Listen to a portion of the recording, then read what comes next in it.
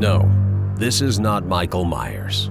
This is a real photograph of the very first plastic surgery done in history. It was done on an English sailor named Walter Yeo during the First World War.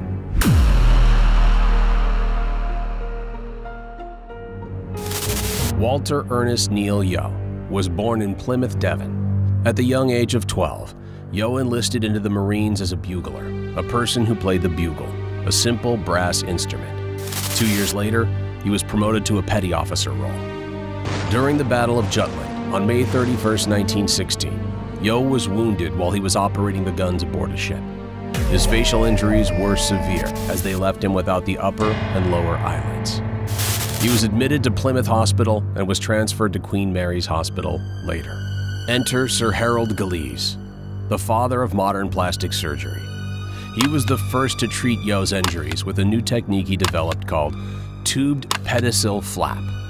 The patient would have the skin and soft tissue taken from an undamaged donor area and then transplanted into an area that needed tissue reconstruction. In Yeo's case, it was his eyelids.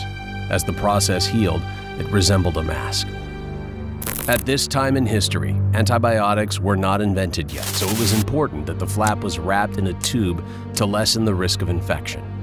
Eventually, this technique was used as a treatment for injuries sustained during battle. Over the years, the methods for plastic surgery have improved, and this method was used less. However, until the 1970s, this was the most widely used reconstructive method for large skin injuries and defects. However, up to this day, some less privileged countries still use this method.